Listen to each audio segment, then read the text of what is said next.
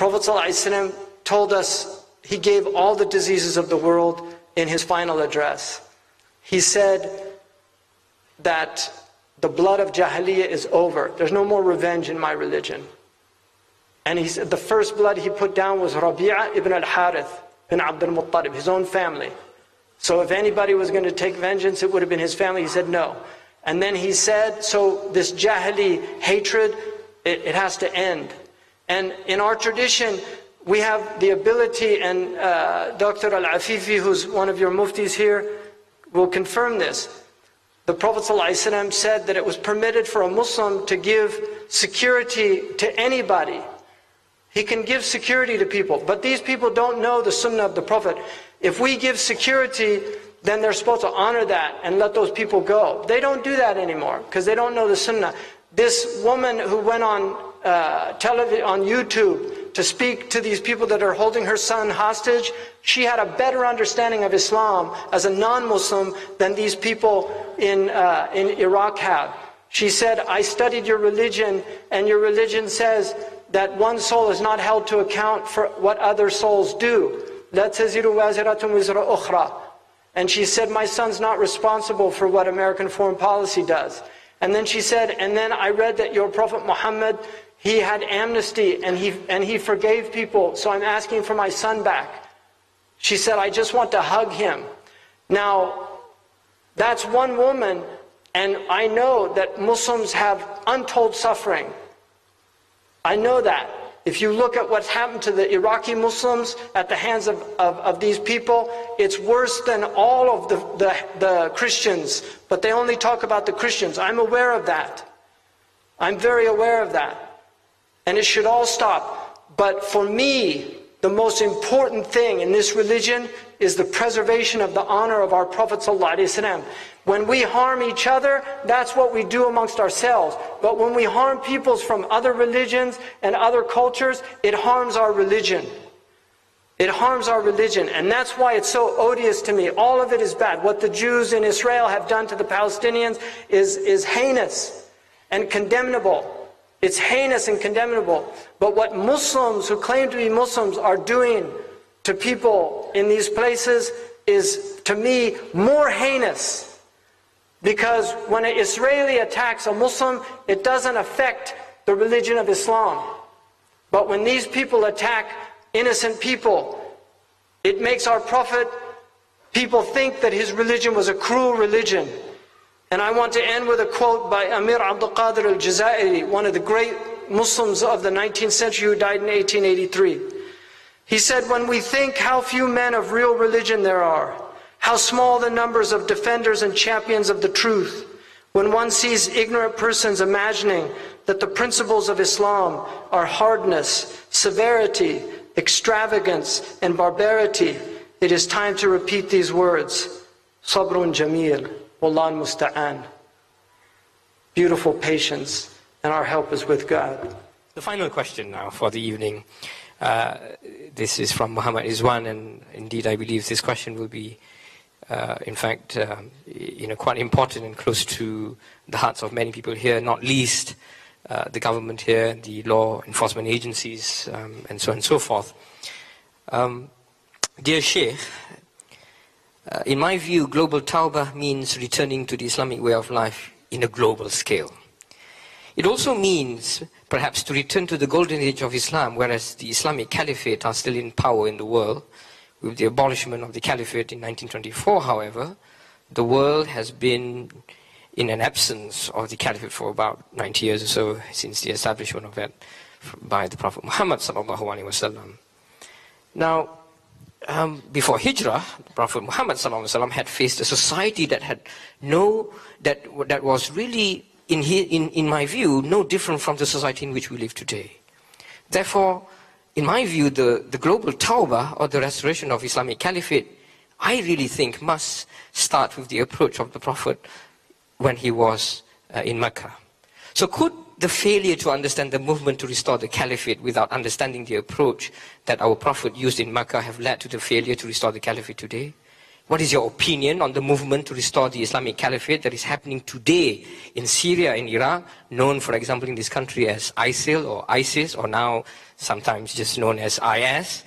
What is your view on this, particularly with regards to the killing of innocent people? And is it true that the Islamic Caliphate can only be restored with the emergence of Imam Mahdi in Mecca, since every Islamic Caliphate in history had access to the Hijaz? Bismillah ar-Rahman ar-Rahim. Well, first of all, in a text that was taught, the imama is in Aqidah traditionally, that's where they deal with it. If you read the books of Aqidah, they usually deal with imama. It's one of the furu' of Aqidah. And Imam al-Tusi has an extensive bahath on it. Imam Tiramsani, Ibn Zakri, great scholar from Fez, has a very nice bahath research on that. Ibrahim al-Laqani, the great Maliki scholar from Al-Azhar, whose text was taught for last 400 and some odd years in the Middle East, in Al-Azhar in particular, he says, وَوَاجِبُ نَصْبُ إِمَامٍ عَدْرِي بِالشَّرْعِ فَعْلَمْ لَا بِحُكْمِ الْعَقْلِ وَلَيْسَ رُكْنًا يُعْتَقَدْ فِي الدِّينِ فَلَا تُزِيغْ عَنْ أَمْرِهِ الْمُبِينِ. He says that to have an imam, meaning a ruler, that's traditionally what the ruler was called. He was called imam, because he's the leader. He said, and it's an obligation to have an imam.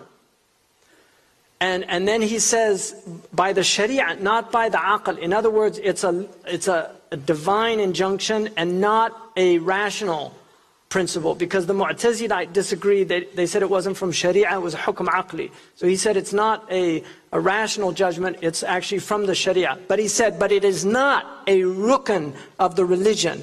It's not a pillar of the religion. So don't go against the imam who you have, whoever's your ruler. Because the Prophet in his bay'ah, he said, لا تنازع أهل الأمر في الأمر. Don't go against the people put over you. أطيع الله وأطيع الرسول وأولي الأمر منكم. Obey Allah and obey the Messenger and obey those put over you. Now, can there be more than one imam at any one time? That was an ikhtilaf issue. And the ulama differed. And they said that there could be if the lands were far apart. The Khilafah never ended in Morocco. There's been an unbroken chain for the last over 400 years. And the king has always been known there as Amir al-Mu'mineen. He's a Qurayshi Hashemite. And they've always had that. They were not part of the Ottoman Empire. So the Moroccans have maintained their bay'ah with their king. Now the democratic movement, the revolutionary movements that came into the Muslim world overthrew a lot of the kings. In Libya, they used to shout in the streets, Iblis wala Idris. Give us Iblis and not King Idris.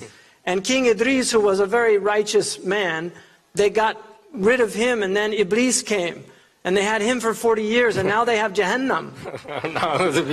You know, so مَنَ اسْتَعْجَلَ الْأَمْرَ دُونَ أَوَانِهِ عُوقِبَ بِحِرْمَانِهِ. If you try to hasten something before its time, then the qaida fiqhiyya says that you don't get the thing, you're deprived of it. Like somebody who kills their father, they don't inherit the money.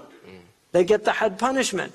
So it's important to note that Islam does not need a khilafah, and that's agreed upon, mujma' alayh. And the proof of it is the hadith in Sahih al-Bukhari of Hudayfa, كَانَ النَّاسِ يَسَرُونَ عَنَ الْخَيْرِ فَكُنْتُ أَسْأَلُ عَنِ الشَّرِّ مَخَافَةً أَنْ يُدْرِكَنِي. People were asking about good, so I asked about evil out of fear I would see it. And at the end of the hadith, Hudayfa says, what should I do? Because he talks about there'd be these horrible people calling to hellfire, claiming to be from the Prophet. دُعَاتٌ عَلَى أَبْوَابِ النَّارِ. Whoever answers them will get thrust into the hellfire. And these are these people now. And the Prophet ﷺ, Hudayfa said, what do I do? He said, إِلْزَمْ جَمَعَةَ الْمُسْلِمِينَ وَإِمَامُهُم. Cling to the group and the imam. And Hudayfa was a genius. He said, وَإِن لَمْ يَكُنْ لَهُمْ جَمَعَةٌ وَلَا إِمَامٌ. What if there's no group and no imam? And he said, إِذَنْ اِعْتَزَلَ الْفِرَقْ كُلَّهَا. Then avoid all the sects. And just be on your own. He didn't say, no, you have to establish the khilafah. It's a fard kifaya, and if nobody's doing it, you have to do it. And that's in Sahih al-Bukhari. So don't be deluded by these people. You have good governance here. There's problems. I'm not stupid. You know, seriously, there's always going to be problems. Any government is going to have problems. But relative to other places, you have good governance. Trust me, I've been all over the world. You have good governance. There needs to be more transparency. There needs to be all these things. That's true. And inshallah, كيفما تكونوا يولى عليكم. The more transparent you are, the more transparent Allah will make your rulers. So you need to rectify yourselves. أصلحوا أنفسكم. But your rulers here, you have to obey them unless they command you to معصية. That's the only time. لا طاعة لمخلوق في معصية الخالق. And I am very traditional in this area because you see what revolutions do. Look at the result of revolutions. And this is why our ulama for centuries have been against revolutions. And that was before bombs, before MiG jets, before F-16s, before missiles. They were against it because of bloodshed. What do the angels say when they say, أَتَجْعَلُ فِيهَا مَنْ يُفْسِدُ فِيهَا وَيُسْفِكُ الدِّمَاءِ? Are you going to put in the earth those who corrupt and shed blood? And in the hadith, in the ayah about Habil and Qabil, Cain and Abel, when he raises his hand, he said, مَا أَنَا بِبَاسِطٍ يَدَيَّ إِلَيْكَ لِيَقْتُلَكَ. I'm not going to raise my hand to kill you. إِنِّي أَخَافُ اللَّهَ رَبَّ الْعَالَمِينَ. I fear Allah. In the tafsirs, they say, Mujahid, who was one of the great students of Ibn Abbas, Tarjuman al-Quran, he says the first Sharia was non-violence. It was prohibited to kill if somebody was going to kill you, which means the foundation of human existence is non-violence. That it is a rukhsa to defend yourself. And in fact, Ibn Umar said it is permitted to let somebody kill you like Uthman, who could have defended himself, but he chose not to, because he was following the hadith of the Prophet. If you can be the Abdullah being killed, rather than the Abdullah killing, then be that. And that's why he's a shaheed, he has that maqam. So this spreading of violence around this globe is a demonic thing. It's from Iblis because he hates us. And Allah subhanahu wa ta'ala abtalana bi Iblis, but we know the tricks of Iblis. قد يأس إبليس الشيطان أن يعبد في جزيرة العرب ولكن التحريش بينكم. He has despaired of being worshipped by Muslims, but he is content with sowing dissension amongst you. فإياكم وإياه. Watch out, and watch out from him. The Egyptians have a nice saying, خلي بالك من نفسك. You know, take care of yourself. But if you translate it literally, it means empty your mind of your ego. خلي بالك من نفسك. There's too much ego. Nafsi, nafsi. This is shaitan. Nafsi. Now everybody's taking selfies. Narcissistic people. You know, in the Emirates, they've had several mortal fatalities, car accidents from people taking selfies. They kill themselves driving. We had it in America. People taking selfies. One girl was listening to the Happy song. You know, this stupid song about happy like a house without a roof. I mean, who the hell's going to be happy if they have a house without a roof? And so they're listening to this song, and she tweets to her friend, oh, I'm so happy listening to the Happy song. And she goes into the other lane and has a head-on collision. That was the last thing she tweeted. Happy listening to the Happy song. Now where is she? Not so happy. You know, seriously. I mean, all these cameras. I'm so sick of cameras. Really, my wife's here and she knows. I don't take pictures. This is my camera. I can see all of you. If I close my eyes, I see my teachers. Wallahi, I see them in my heart. I don't need a camera. I never take pictures. People say, can I take a picture? I don't want, take a picture right here. Just be here. Be present. Don't think about tomorrow. You might not see tomorrow. Be present. This camera is destroying us. Really, all these stupid selfies. You know, I mean, people putting, oh, I had spinach and quiche for lunch, look, and put it online and show everybody what you had for lunch. Next, why don't you take what goes into the toilet? Why don't you take the picture there and show them, oh, look, it came out the other end. You know, seriously, what happened to us?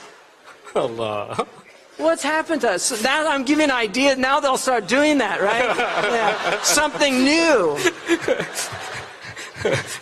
Not the ijtihad of Sheikh Hamza here. Thank you, mashallah. Well, mashallah. Allah Mustaan. Well, indeed, that was a very important question because indeed it's quite sad and very shameful really for us, for Malaysians, when we found out that a number of our own people actually had ended up being, for example, in Iraq and Syria, who had participated in that. Yes, which is why it's a great shock. And, you know, look, some of these people, I'm not going to deny their sincerity. There's people, they're zealous, they want good for Islam, that's true, but ikhlas is not enough. Absolutely. You can't be mukhlis. Ibn Qayyim al-Jawziyah says there's mukhlisun in other religions. You have to be mukhlis with huda, with guidance. And that's called mukhlas. There's mukhlisun in the Quran and mukhlasun. Allah has the two words. One is the passive, where they have tawfiq from Allah, and the other is the active. And you need both. And so really, look, jihad is prohibited without your parents' permission. It's prohibited. And if they go without, and you need to teach your children that. And the Prophet, a young man came to the Prophet asking permission to go on a military expedition. He said, "Are your parents alive?" And he said, "Yes." He said, "Fafihima fajahid." Allah. Do jihad, taking care of your parents. Go build a hospital. Become a doctor. Heal people. Go serve the Orang Asli. Go help the Orang. The Christians are going and converting them because nobody's going and serving them. Go serve them. Take care of them. They're nice people. Really, go protect the orangutan. You know, they're endangered species. They'll testify for you on Yawm al-Qiyamah. You know, because these poor animals, what did they do to deserve us? They're just being animals, but we're not being humans. What did they do to deserve us? Wallahi, what did the fish do to deserve us? The Prophet said in a hadith, "Al-mustarihu wal-mustarahu minhu." In Sahih Bukhari, he said, the one who has rest and the one who others have rest from him. And they asked him, "Who are those, Ya Rasulullah?" And he said, "Al-mustarihu astaraha min nasb ad-dunya ila rahmatillah." The mustarih is the one who he dies and he's done with the fatigue of this world to the mercy of God. Like a righteous person. He said, "Al-mu'min," who goes to the, and then he said that the mustarahu minhu was al-abd al-fajir alladhi idha mat yastarihu minhu al-ibad wal-bilad wal-shajar wal-dawab, or kama qal. When he dies, the bad person, when he dies, the servants get repose from him, the lands get repose from him, trees, oceans, rivers. The animals get repose from him. The Prophet said the animals get repose from him. You know, so we want to be the mustarih, not the mustarahu minhum. We want to be the one who gets repose when we leave this world, not the one that the world gets repose from us because we're gone and stop doing our fasad. Jazakumullah khairan. Wallahi, Saya sayang kamu semua. Saya sayang semua. What he said. Uhibbukum. Jazakumullah khairan. May Allah bless all of you. May Allah subhanahu wa ta'ala protect your land. May Allah protect your land. May He protect all the people of this land. You know, I want to say, I'll finish with one thing. Islam, the great genius of our religion, and one of the great truths of our Prophet, is that he came as a mercy to everyone. And this is why he created multi-ethnic, multicultural societies. He had all types of people. He had Persians, he had Romans, he had Africans, he had Arabs, he had all the different Arab tribes. And he brought them into a fraternity of rahmah. And he had Jews and Christians, and he honored them and treated them. When the Christians of Najran came, he honored them in his mosque. He spoke to them kindly. Allah said, وَجَادِلْهُمْ بِالَّتِي هِيَ أَحْسَنُ. Speak to them in a beautiful way. He was not a harsh person. He was a gentle person. But he created an open society. Obviously with limits, because we have akhlaq. But one of the great beauties of this place is that you have Chinese people, yes, you have Indian people, you have Malay people, you have Orang Asli, all these different people living together and you're all part of this beautiful culture of Malaysia. May Allah keep that here and preserve in you the tolerance of Islam. Our religion is a tolerant religion. It honors other people. It treats them with dignity as human beings. لَقَدْ كَرَّمْنَا بَنِي آدَمَ. We have ennobled and dignified all of the children of Adam. If they're in an Adamic form, they have the dignity of Bani Adam. And so they should be honored just for that dignity. And every person is a potential believer. And so leave the door open for everybody. We welcome people. Marhaban. Come in. Come. Like Maulana Rumi said, I just came from Qunya. He said, come again, come again. 1,000 times come again. Idolater, Hindu, Christian, Buddhist, Muslim, come again. If you've broken your vow 1,000 times, come again. Ours is not a caravan of despair. You know, come again. Just come back to Allah. Make tawbah to Allah. Tubu ilallah. Our Lord has a door that's always open. It's the door of tawbah. The people in disbelief make a tawbah from their shirk or their ilhad. The people of belief make a tawbah if they're from Ahl al-Kaba'ir, from the Kaba'ir. If they're from Ahl al-Saghair, from the Saghair, from the lesser sins. If they're from the people of righteousness, from their extravagance. If they're from the highest people, from any heedlessness that occurred to their minds. Tawbah is always open. May Allah make us people of Tawbah. May He bless your community. May He bless your rulers, your ministers, the postal workers, all of the people that are keeping your streets clean. May He bless all the people. May He protect the people on the roads. Inshallah, may He alleviate your traffic problem. I hope that happens. Jazakumullah khairan. Wassalamu alaikum wa rahmatullahi wa barakatuh.